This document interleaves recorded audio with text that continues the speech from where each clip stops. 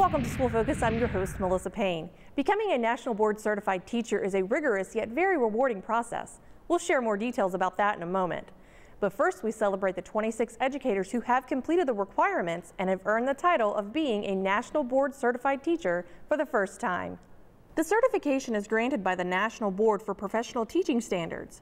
Formed in 1987 as an independent nonprofit organization, the National Board, which is what it's commonly known as, developed a set of teaching and learning standards. Teachers interested in earning the certification essentially have their work assessed to determine if it meets the standards. The certification is considered the highest credential available to American educators. Prince William County Public Schools now has close to 200 National Board Certified teachers, the second highest in the state. And with this, the school division has met the goal of having at least one National Board Certified teacher per every 500 students. The certification is good for 10 years, but teachers may go through a renewal process. Last school year, 2 teachers successfully completed the renewal process. The process requires teachers to submit 4 portfolio entries, each with specific requirements. The process can be best described as reflective because teachers must analyze their teaching. They do this by reviewing a video of themselves presenting a lesson to their students. They also review student work and try to better understand how their presentation of a lesson can affect student learning.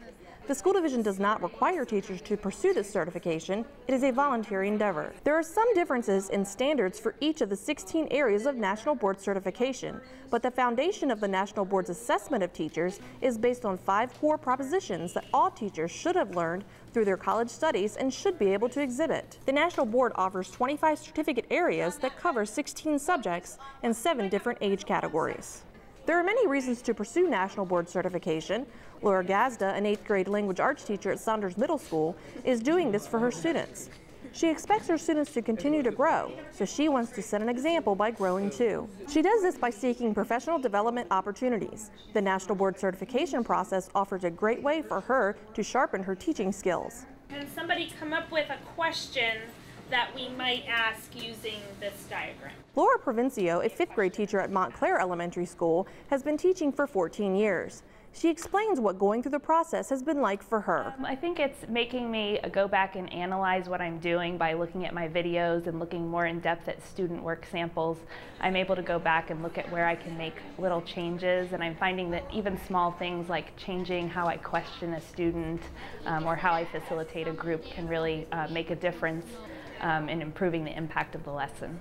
About 40% of the candidates will pass on their first try, but candidates who receive support through the process are more likely to achieve certification. To increase their chances, the school division has set up cohorts. The cohort is led by 2 National Board Certified teachers, Karen Marakovich and Sean Baugh. As a leader of the cohort, Ms. Baugh, a reading recovery specialist at Triangle Elementary School, is known as a candidate support provider. We all start on the same portfolio, Entry 4. It focuses on teachers as leaders, teachers as learners, and teachers work with families and communities. And all of the certificate areas and all our candidates have that same requirement for Entry 4. So we work on that together first, and then that kind of breaks them in, and they branch off on their own for the other 3 portfolios. During their meetings, the candidate support providers assist candidates with staying on track by helping them understand the process, explaining what information needs to be gathered, and more importantly, explaining what kind of targeted and specific language the National Board is looking for in their writings. Teachers who already have their certification also volunteer to help current candidates at the cohort meetings. In addition to the portfolio entries, candidates are required to complete a timed computer-based assessment test comprised of 6 content-specific questions that were developed by teachers. Candidates who attend the cohort meetings are given insight as to what to expect in this part of the certification process. Our cohort leaders are so wonderfully knowledgeable. They're master teachers, so why wouldn't I want to learn from a master teacher, right? So for me, coming, not only do they keep me on the path of where I need to be, what's going on, but we have this wonderful dialogue. There's so much that I have learned just in the classes and coming for the cohort that have already translated into my classes, that my students have already sort of grown from. It is time consuming and a lot of hard work, but I definitely feel like it's worthwhile and it's helping us to improve our teaching for all of the students in the division. Visit the National Board for Professional Teaching Standards website to find out more. Teachers who are interested in pursuing this certification should contact Kelly Steinhaus in the Department of Human Resources. Studies by the National Research Council have found that students taught by a National Board Certified teacher make higher gains on achievement tests. That's it for this edition of School Focus. Join us next time as we bring you more news and highlights from around the school division.